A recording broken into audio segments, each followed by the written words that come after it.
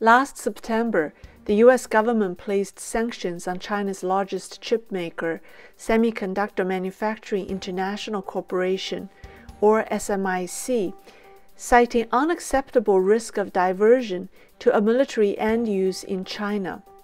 2 months later, China released its next 5-year plan, elevating innovation and technology to a new height to help China achieve technological self-reliance. On March 1st, China's Minister of Industry and Information Technology held a press conference and announced that China had a 20% domestic semiconductor industry growth in 2020, which is 3 times higher than global peers. Hello, welcome to Lei's Real Talk. I'm Lei. Many media outlets in the West reported Monday's press conference in Beijing, but no major Western media reported another important event in the Chinese semiconductor industry that happened the day before. On February 28th, one of the major semiconductor manufacturing plants that was touted as part of China's plan to become a self-sufficient chip maker announced that it had no plan to resume work or production. The management team asked all employees at Wuhan Hongxin Semiconductor Manufacturing Company to resign by March the 5th. How can one of the most celebrated Chinese chip projects just stop like that? Before I get into what's really behind the failure of Wuhan Hongxin, let's first take a 3,000 feet view of China's overall semiconductor industry. After the Chinese State Council announced the National Integrated Circuit Industry Development Promotion Program in June 2014 and launched the IC Industry Investment Fund, it has ignited a rush across China amongst various levels of government to build large-scale chip industrial parks and chip cities. I searched the internet and found that there are about 250 integrated circuit companies in the world and about a few dozen semiconductor manufacturers. The list may be incomplete, but are pretty close. But do you know how many semiconductor companies there are in China?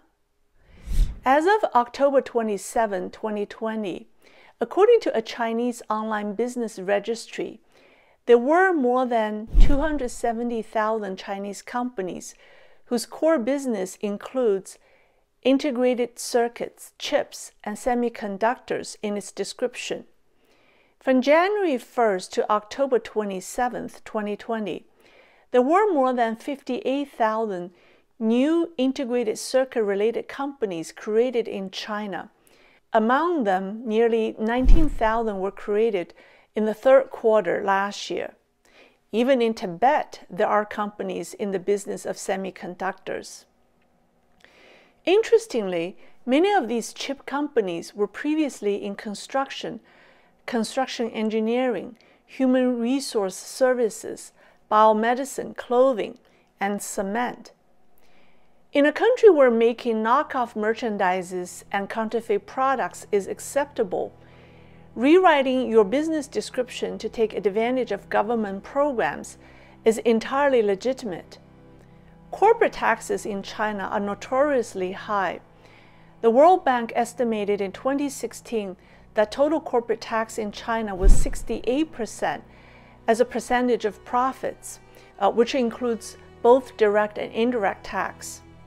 As a result, massive numbers of businesses have relabeled their organizations as semiconductor businesses in China to take advantage of the tax cut and government funding.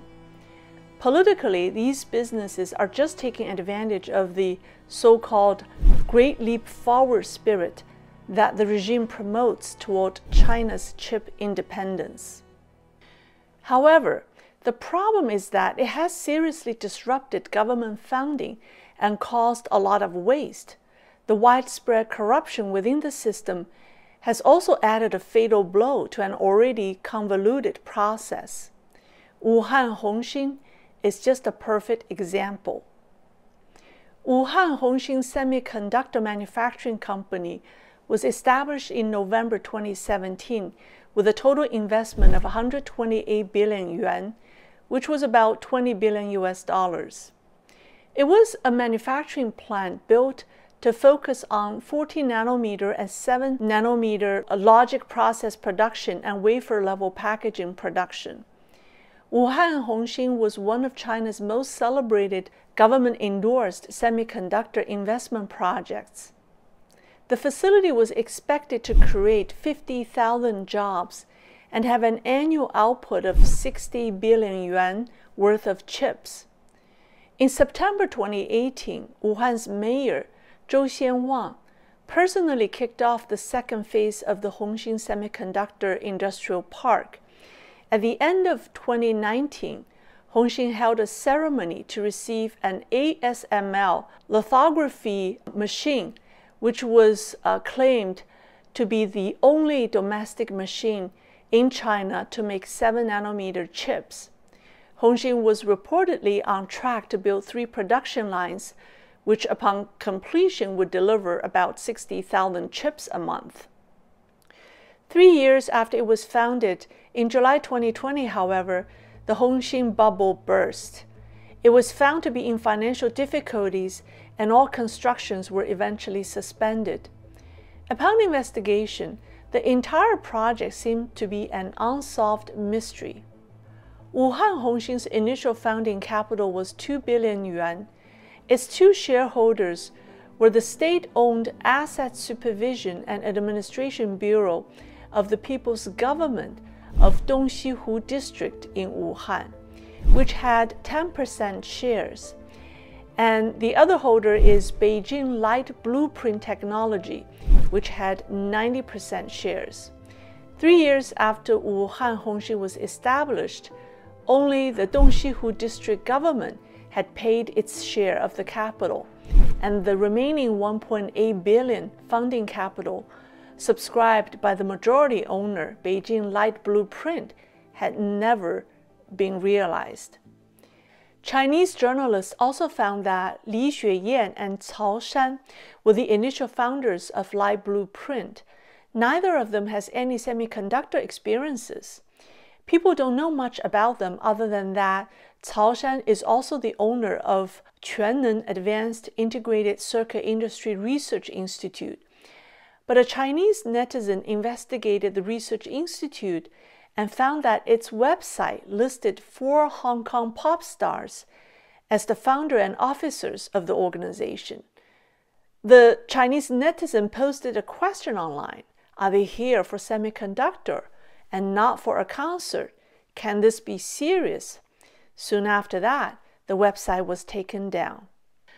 A Chinese media also revealed that the men who founded Light Blueprint also founded 3 other semiconductor companies. According to online business records, Cao Shan also established Yixing Integration Technology in Zhuhai in 2018, 1 year after he started the Wuhan Hongxin project. 1 month after his new company was set up, he used this new company as a shell to set up 2 other companies, an integrated circuit manufacturing company and a wafer manufacturing company, in 2 separate Chinese provinces on the same day. By the way, don't forget to subscribe to my channel by clicking the button below. I really appreciate your help, and thank you. Nobody seems to have solved the mystery of who this Cao Shan guy is. Maybe they can't find out who he is, or maybe they don't want to find out. But the question here is, how many Chinese chip tycoons like him are out there? And how have they fooled everyone involved, including some very intelligent individuals? Wuhan Hongxin successfully recruited one of the industry pioneers as its chief executive 1 year before its problem got exposed.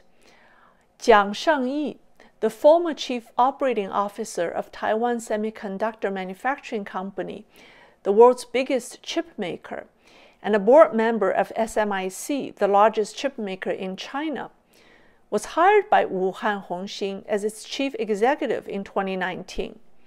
Jiang resigned a year later, claiming that his experience at Hongxin was a nightmare.